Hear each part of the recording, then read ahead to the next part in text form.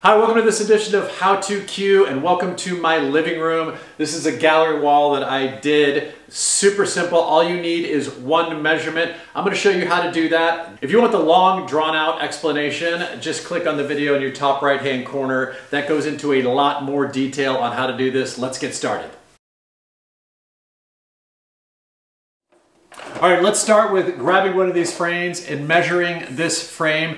All 9 of my frames are the same, whether it's 9, 12, 30, you can go crazy with gallery walls. It really helps if they are the same size. They don't have to be, I'll talk about that later, but let's measure this. We know that it's now 20.5 on each one of these sides. Again, does not have to be a square on all of these. As long as your frames are the same, that's where I would use this method. So you take 20.5 and then you add the gap that you want between each one of your frames. This is a very large wall. I did a 2-inch gap. If you got a smaller wall, go down to about 1 inch. So let's take my 2-inch gap, take 20.5, add 2, you have 22.5. I'm gonna tell you what we're gonna do with that number next. Okay, now that I've got that 22.5 inches, all right, whenever I hang anything, I don't like to use the hook on the end of this when I'm measuring, okay? There's a little give there, as you well know.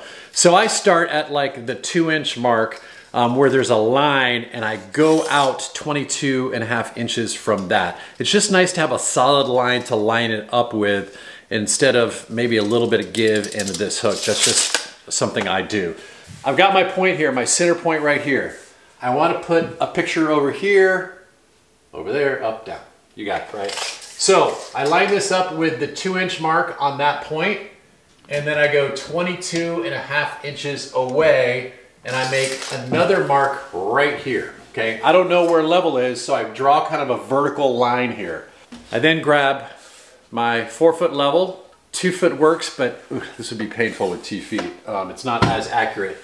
And I take where my point is over here, and I just level this and I score it across. So I've got a horizontal and a vertical line where those two meet. That's your 22.5 inches away from your center point, all right?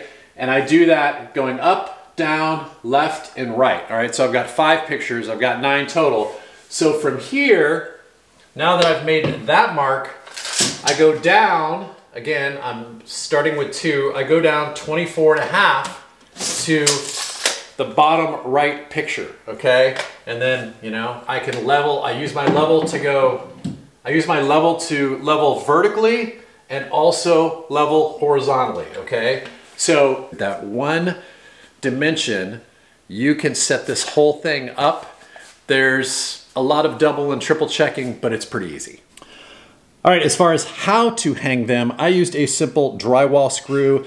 There's a little angle involved in that. I would use this product from 3M. It's a one-size-fits-all. You don't even need tools. Links to this and everything I used in this video are down in the description. All right, now it's time to put the frames up once you've got those nails or hooks in, and then adjust, adjust, adjust, and it'll come out looking great. All right, and once you are done, should look nice and level. All right, you guys, that about does it. Tape measure, level, definitely have one of these. Easy gallery wall setup. If you want a lot more detail on this, I've got a longer video that really walks you through in the top right-hand corner. Check that out. Check out my other videos. That's it for this edition of How To Q. We'll see you next time.